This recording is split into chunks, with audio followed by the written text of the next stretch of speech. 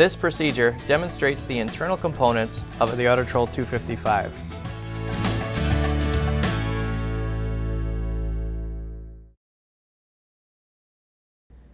This is the teardown procedure for the Autotrol 255 valve. We have the 400 series controller as well as our Logic series controller on this valve. As we rotate them around, we can see that from the top plate down, they are identical in terms of components and placement. The 400 series has the integrated air check, whereas the Logic series does not. For the purposes of our teardown, we will use the 400 series controller. We begin by removing the air check assembly. There are two brass screws that will hold this down to the body.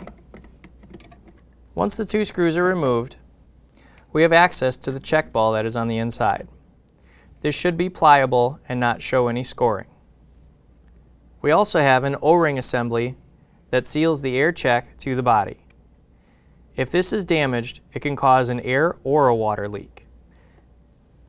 We can then get access to our injector assembly as well as our brine refill flow control. The refill flow control can be unthreaded.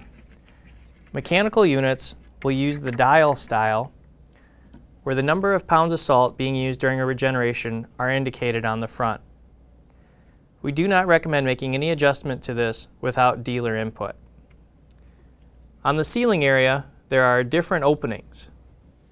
This seats against the check ball that is located inside the body. The more open, the more salt that will be used during a regeneration. The electronic units will either have a washer style or a single opening style that would also use a ball. The injector is located under this cap. We will use our Torx T50 tool in order to remove the cap. Behind there, we'll find the injector assembly. We'll pull it straight forward. 400 series assemblies use primary color units, whereas Logic style units will use pastel type colors. Make sure to match up the color for the size tank that you have and the operating pressure you're using it at. We can then move to the opposite side of the unit. In the front we have our screen assembly, and in the rear our backwash flow control. We remove the screen assembly using the same Torx T50 tool. The water flows through the screen assembly and into our injector. We then move to the rear of the valve where the backwash flow control is. As we pull this loose, we make note that this one is designed for a 9-inch softener tank by the 9 that is written on the front. This matches up with the correct amount of flow that would need to lift the bed up. Larger tank sizes may have the washer style, so we'd want to make sure that if you have the washer style, you do not use a check ball. We want to check the condition of the check ball that is in the body to make sure it is pliable and there is no scoring on it. We can then move up to the top plate of the unit. We can remove the cam by rotating the gear on the back to allow access to the cam to come to the side. The valve disc will push it out to the side and we can pull it towards the rear of the unit. Once that is removed, we can move to the front of the unit where we locate the pin that holds the timer down. We rotate this down and pull it forward. We can then grab the timer and pull straight up. This gives us access to our one-piece spring assembly. To remove this, we pull up and backwards in order to remove it. Older style units may have individual springs for each of the locations. You can retrofit to the one-piece assembly. We then have access to all 12 of the top plate screws. All of these need to be removed in order to get access to our valve discs. Once we have all of the screws removed, we can pull the top plate straight up. That gives us access to pull each of our individual valve discs up. The sealing face is the side that is closest to the injector side of the body. We want to inspect this to make sure there is no scoring or damage to the face or to the top seal. If there is damage to any of the valve discs, we recommend replacing all of them. In an emergency, individual sided units can be reversed for position or for which face is facing the seal. If you have a two-piece unit, such as this in the rear, it cannot be reversed because it will not fit into the ports.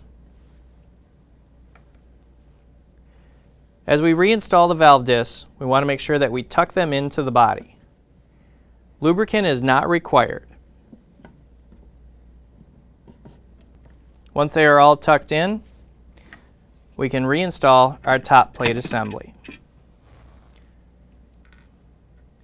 We reinstall the screws and tension them in a crisscross pattern. Please reference your service manual to see the tensioning procedure. We can then reinstall our one-piece spring assembly. The key to installation is making sure that each of the pieces is tucked under the ridge towards the rear. Once they are all tucked in, while pulling back, we can press down on the individual spring pieces. If necessary, you can use a straight tip screwdriver blade in order to make sure you align the spring with the individual valve discs. We can then begin our reassembly of the cam and timer assembly. The square is offset on the center of the cam to the center pin, the same as it is offset on the timer itself. We can reinstall our timer by pressing down and reinstalling our pin from the front.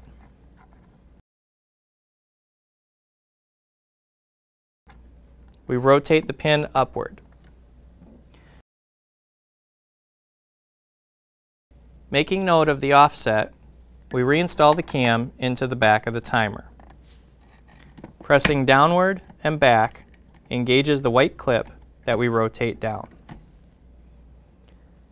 There is a service assembly for the 255.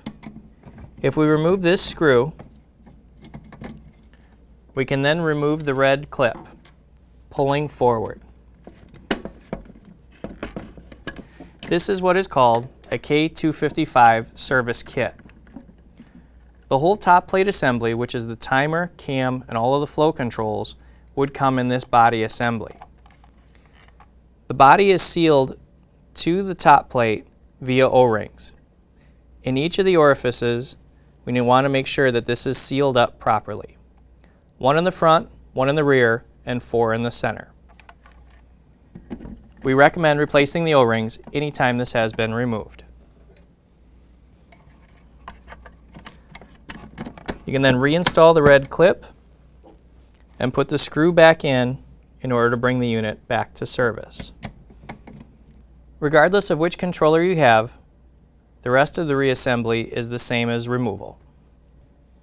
On the Autotrol 255 with Logix controller, the removal of the controller and cam is slightly different.